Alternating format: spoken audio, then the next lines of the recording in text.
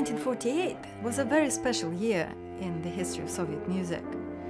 Right after the war, Soviet composers were actually having a very good time. They were getting lots of prizes, they were performed a lot. Prokofiev and Shostakovich were the two major Soviet composers at the very top of the hierarchy. Suddenly it all changed. In 1948, on the 10th of February, there was a party resolution issued against formalist music. And what was formalist music? It was basically music that had various shades of modernism in it.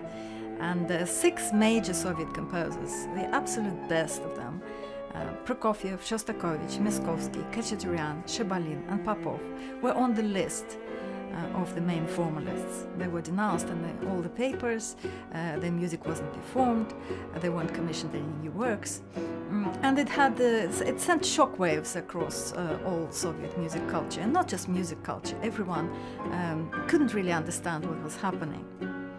So what was happening was actually the result of the Cold War that had just started, and it was a desire of Stalin to bring all the loyalties back from the West, you know, whatever allegiances people might have for things abroad, back to things Russian.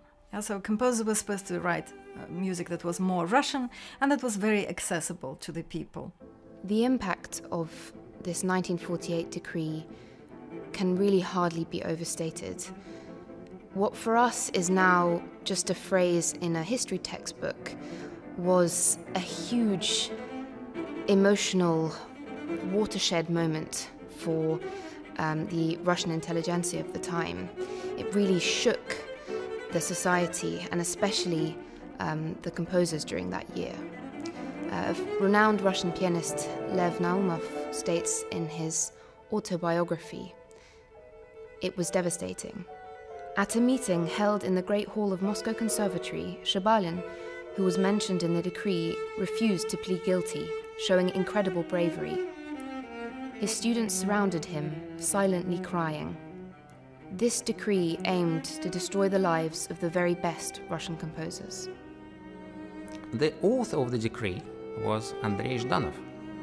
In 1946, he was appointed by Stalin to be the director of Soviet Union cultural policy, and immediately he issued a devastating attack on 2 leading Soviet writers, Zoshenko and Akhmatova. They both were condemned for formalistic nature of their works, the bourgeois thematic of their output, and that meant the end of both of their careers. 2 years later, it was the musicians' turn to be put in their place. In the official Communist Party circles, Miskovsky was known for distancing himself from the heated debates at the Composers' Union. It was even stated that Miskovsky didn't write any articles or get involved in any of the public debates, and that his only means of expression was writing music in the silence of his study. I find it very interesting that this statement was not meant as a compliment. It was in fact a criticism of Miskovsky's lack of commitment to Stalin's regime. Miskovsky's second cello sonata in A minor was written in the years of 1948-49 and is a beautifully crafted and very earnest piece of music. The second movement of this sonata evokes a sense of noble lyricism.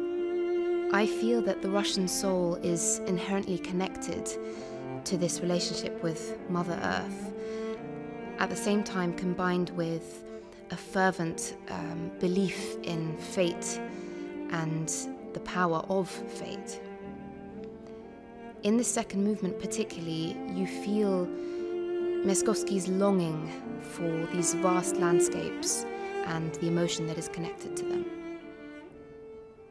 The composer Anatoly Lyadov taught both Prokofiev and Miskovsky in St. Petersburg Conservatory years before the revolution of 1917 and the civil war which followed changed the landscape of the country forever.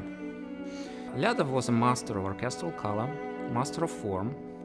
His language was always tonal. He was the person Diaghilev contacted first when Diaghilev needed somebody to write the score of the Firebird.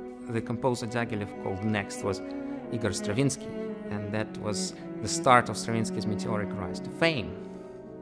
The prelude which we recorded was originally written for piano in 1885 and was transcribed for cello a year later, and that prelude is marked with this beautiful sense of honest and self-consciousness.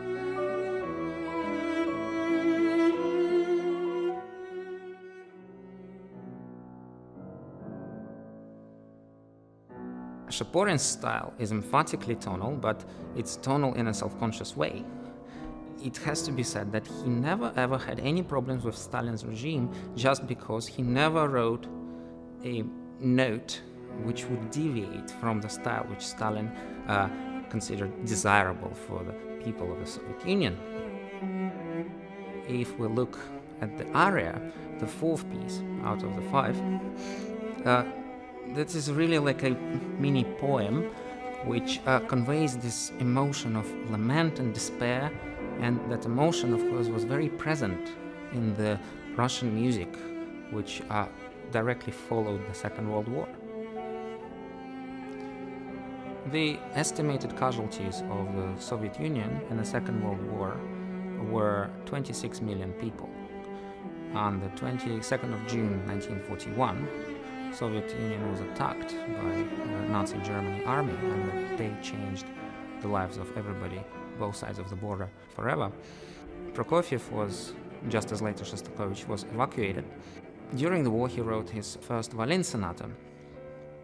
The finale of that sonata, the very ending of it, was described by him as wind over the graveyard.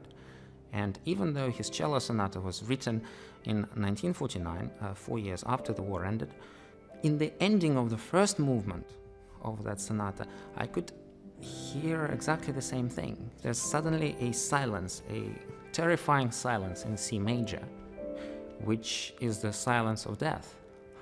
And those pages of Prokofiev's writing, they could serve perhaps as a message to the future generation.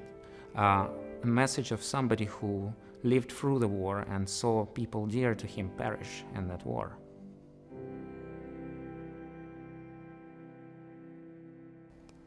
I find it very interesting that Prokofiev's cello sonata in C major was actually directly inspired by the premiere of Miaskovsky's second cello sonata. Before Prokofiev's cello sonata could be premiered by Richter and Rostropovich on the 1st of March 1950, it had to be played at the Composers' Union, and there they had to decide whether this was a new masterpiece or whether it was a work that was hostile to the spirit of the people. The finale of this sonata is appropriately optimistic, as was required by Stalin's regime. In the context of overcoming the terrors of World War II, this optimism could be interpreted as an affirmation of human's ability to create rather than destroy.